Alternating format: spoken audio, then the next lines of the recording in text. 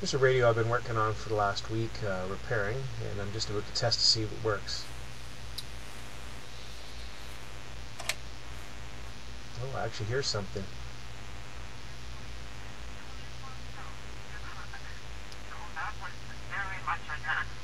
Look at that. Amazing.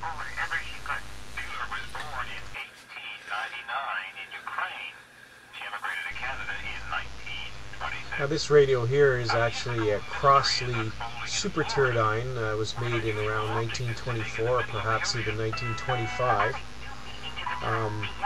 It's a regenerative set, which means it has this set of coils there that feeds back some of the signal back to the previous tube from forward tube, and that's what they use to get some extra amplification.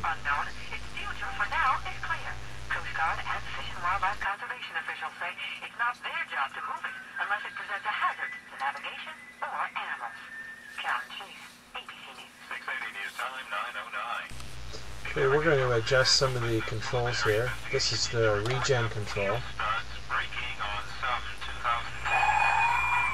As you can hear, it doesn't sound too good if that's not adjusted correctly. This is one of the rheostats. This is the one that controls the volume. It's just much similar to a modern radio. This control here moves the coil up and down, and it helps match your set to the antenna, which typically would be a long wire of some sort. Now, if we want to tune something, we need to do both dials at the same time.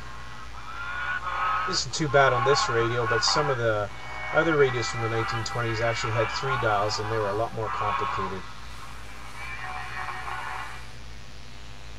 And you can see we can keep on going. Let's try to find another station here.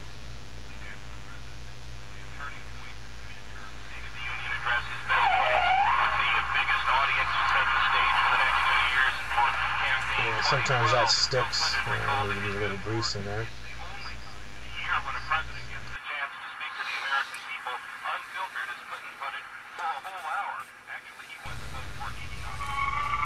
We're going to take a look at the back here. You can see one of the tubes, 01A, which is the tube number. This is the antenna coupling coil. Simple device. And this is the what's called the tickler coil, which adjusts the regeneration or feedback. It's a very simple device as well.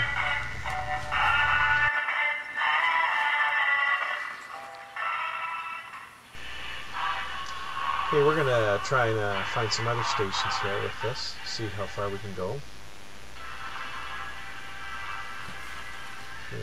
Give the antenna coupling a little adjustment to maximize the signal.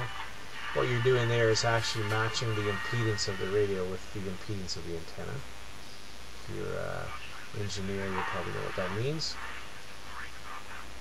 So we're going to have to track these 2 dials again. In more modern radios, they actually have multiple capacitors, but they're ganged, and one dial controls all of them at once. You don't really see them like this. A little different. What do we got here? Jersey City. Well, that certainly is not Toronto, so that's got to be quite a ways away.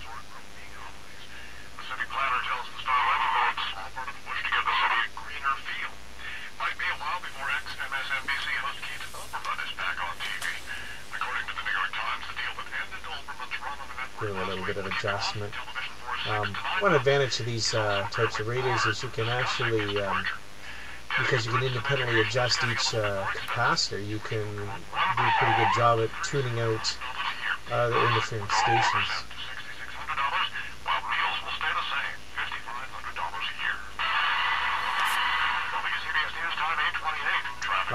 That would be in New York City, which is about 550 kilometers away, or 350 miles.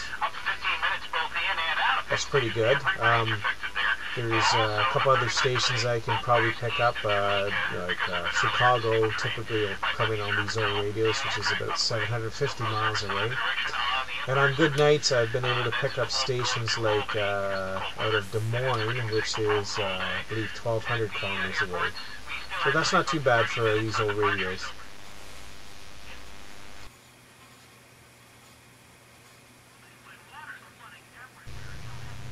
That's it for this video.